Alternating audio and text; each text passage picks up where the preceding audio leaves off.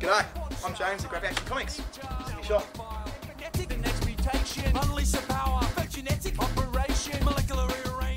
Essentially, Graphic Action Comics is a comic shop. We import comics and cool stuff direct from the States every week.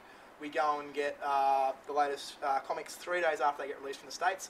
I import comics, I import action figures, I clear my stuff through customs, I use local wholesalers for DVDs, trading cards, stuff like that. I also run a standing order. Basically, we're a comic and specialty store business, in amongst the many things that we do. Sorry, how's it going? It's James at the comic shop. So I pressed the wrong button twice and I thought I hung up on you and I was panicking. When I was about 6, my best friend through preschool, his older brother, used to buy Green Lantern and Crisis, and I was staying over. I'd, just read through 20 odd comics or whatever. And it was after about 2 years of doing this that I really started to get into these stories and these characters, and I sort of started to identify pretty heavily with Spider-Man and Iron Man. I think Iron Man because he was an alcoholic. I think Spider-Man because he was always getting shat on. That's a sad. My name is Creature, and I eat vegetables and store the power of the earth in my dreadlocks. Oh, fuck. I came up with the name Graphic Action Comics. So I basically started to get finances, get backing, get business plans together to show to banks.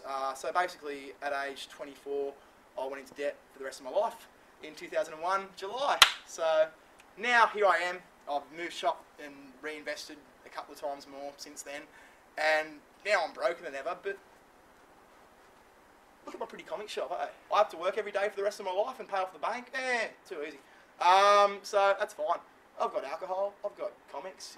One thing I've learned about drugs and alcohol, don't waste them on work, mate. Like, fucking take them when you can have some fun with them. I like to think I've got a good relationship with my customers. Like, I'll try to be friendly. I try not to put anything on. I just try to be straight up. James is good, he talks fast, which is good. Thought you did. No, I was wondering why you're taking that. I thought you maybe gave yours up or something. He is an encyclopedia of information when it comes to practically everything in the store. So Now, I can tell you most everything you need to know about this. What do you need to know? I don't know. Kevin Smith wrote this. This is actually Kevin Smith's first comic writing thing he'd done. Well, he'd only ever written Yeah, I'm sure my customers buy comics elsewhere. There's plenty of places on the internet to buy comics from. There's Sydney, just 200 kilometres away, with plenty of comic shops. I'll actually go to other comic shops and browse while I'm in Sydney and wait till I get back here to buy them. Probably the closest place if you'd find everything would be you'd have to take a trek down to Sydney or buy everything off the net, and I'm not really too keen about doing that. For me, comics represent one of the last rebel medium industries. Comics really provide just a level of conceptual freedom. There are just new chapters constantly arising, and if you feel like you're not digging one story, you just move on to another one. We're comics, we've been doing this for ages. Why do you think Hollywood ripped off all our ideas? Because we've got all the good ones. I've got to admit though, I didn't like any of the Superman movies. Well, in that case, you had cranky dance on when you walked in, didn't you? I suppose everyone's got a stereotype, eh? Like, and there's going to be a negative stereotype of pretty much every job that goes. Honestly, I don't give a shit, eh? Like, if people want to label me because he reads comic books, so he's obviously mentally deficient. I'm sort of past that whole stage in my development where I feel threatened if someone goes, oh, who's a nerd? There are people out there who hate me, because I've got a pretty extreme personality, and I don't hold it back usually for what I do. If someone asks me a really stupid question, a lot of times I will say, that's a really stupid question. Oh, I couldn't be bothered answering that one, that's a bit pointless, isn't it?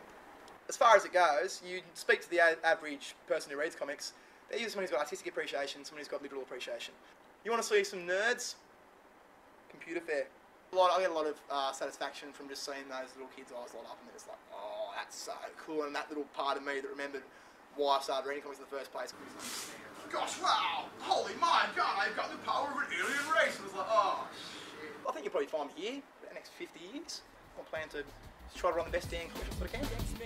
Next direction, next mutation, next mutation.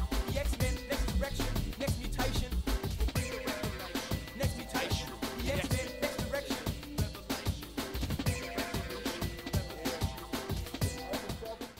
Oh, cheers, brother! Cheers, bye!